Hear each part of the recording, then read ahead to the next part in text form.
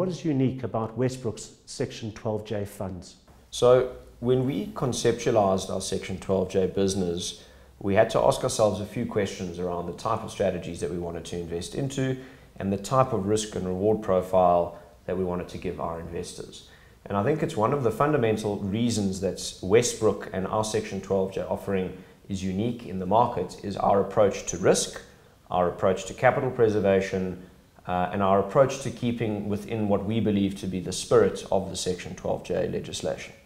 So really what Westbrooke is all about is providing the investor with an asset-backed, sort of low to medium risk type investment, which in keeping with that criteria also is very closely in keeping with the spirit of what Section 12J is trying to achieve, which is to promote and stimulate the South African economy and create jobs.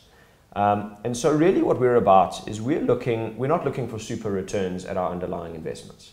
What we're looking to do is to achieve, call it 10% type returns at our underlying investments, which are then overlaid with the 8% that Section 12J gives you. And the whole proposition to the investor is that where you would ordinarily have been investing into a particular asset class, call it student accommodation, and have received a 10% return, you've now done it in a tax-efficient Section 12J structure, earning 18. That's after all fees and taxes.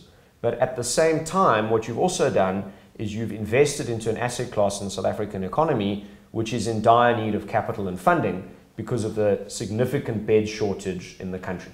And I think, just to add to Dino's point, the industries we're touching are quite far. We're in hotel keeping, so the hospitality industry, as Dino mentioned, student accommodation, providing accommodation for students.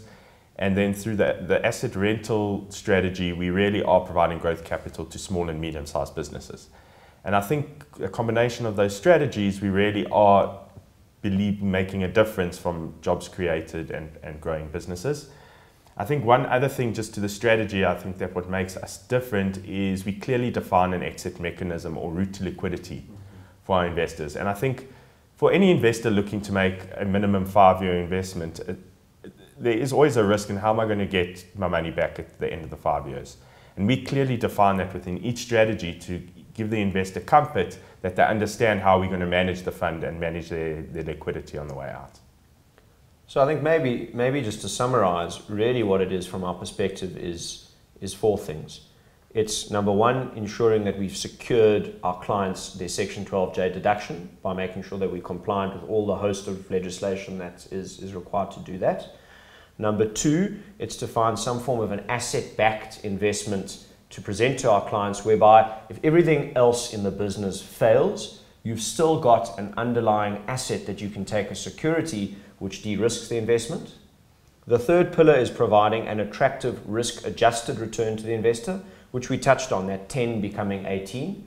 And then the fourth thing, which we believe is really unique to our strategies, is this concept of a clearly defined exit mechanism.